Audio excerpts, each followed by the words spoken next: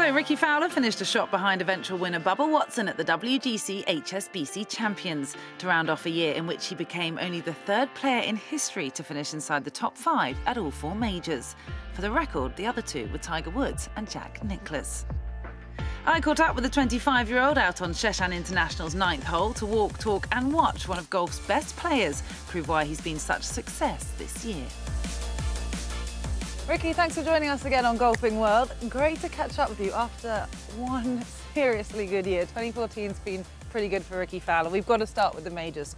Top 5 in all 5 majors. You must be a pretty satisfied man looking back at that.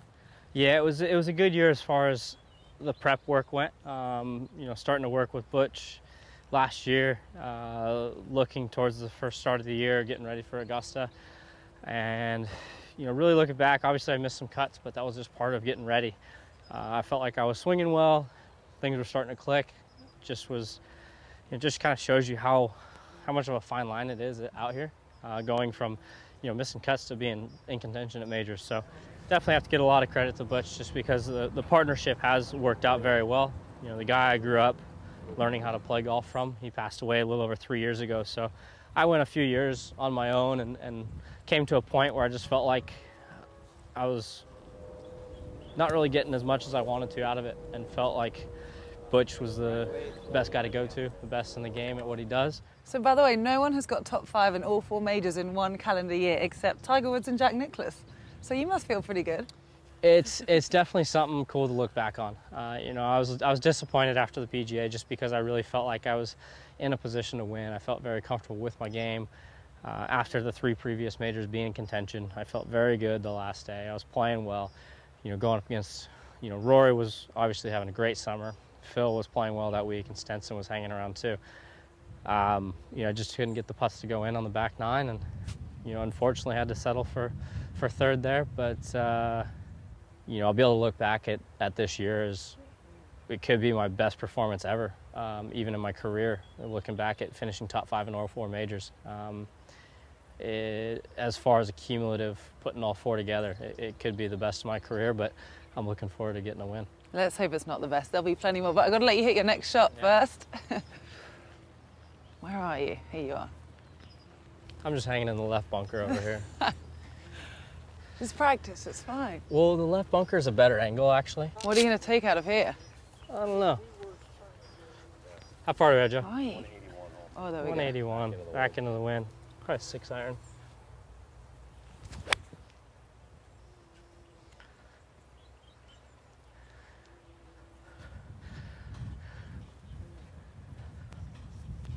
It's good contact. I don't know about the line, but it's Tuesday for a reason. Yeah, exactly.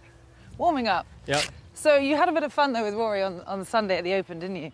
Yeah, we did. You know, being in a final group with them at a major, really couldn't ask for, you know, better scenario, better situation. You know, him and I feel like our friendship has definitely grown over the past few years. You know, he is a step or 2 ahead of me right now as far as the game goes. He's world #1. He's got a few majors under his belt, so I have a bit of catching up to do.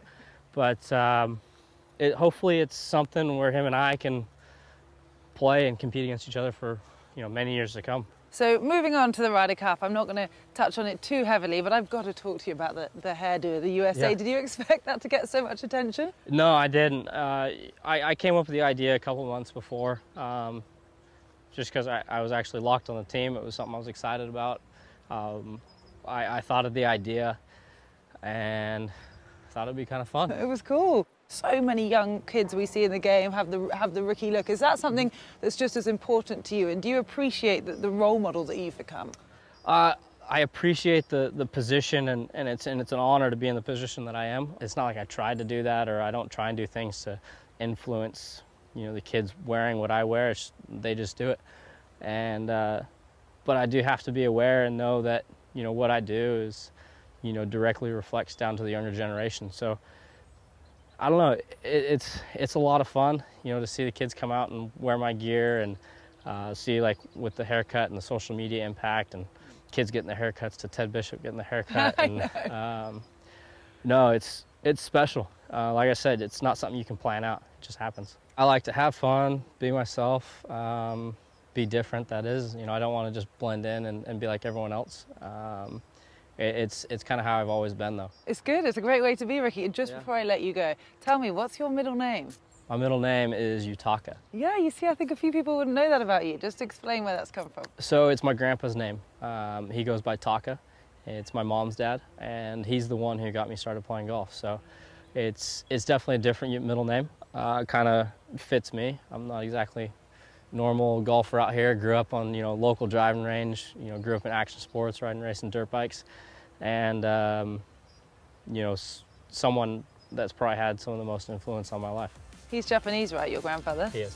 So, and you're Rick Yutaka Fowler? Yes.